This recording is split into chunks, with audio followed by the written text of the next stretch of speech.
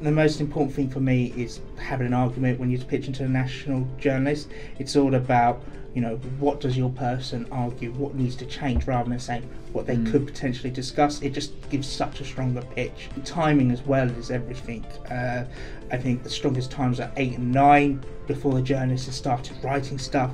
2 and 3 is like, and 10 and 11 is the worst possible times, because they're either filing stories, thinking of other things. They don't have time to look at emails. So start early in the day, sometimes even later in the day is perfect as well for pitching. I'd have to agree with you. I think working around their schedule is really important as well.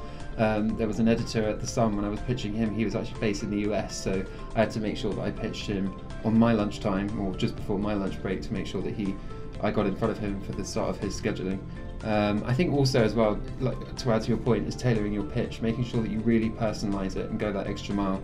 This could be linking to a recent story they've wrote, or sort of connecting with them on something they've posted on social media. Just giving it that personal touch will grab them in better. I think to add to that as well, like your email is gonna be one of hundreds, so you've really got to make sure that you make that heading catchy and something that's going to, really get their eye and pick it out of thousands that flood their inbox every morning, all wanting to sell a story. And I think, adding to what you say, like knowing what they're writing about at that moment in time, so you can really tailor it towards their current interest, is going to be really helpful to helping it stand out.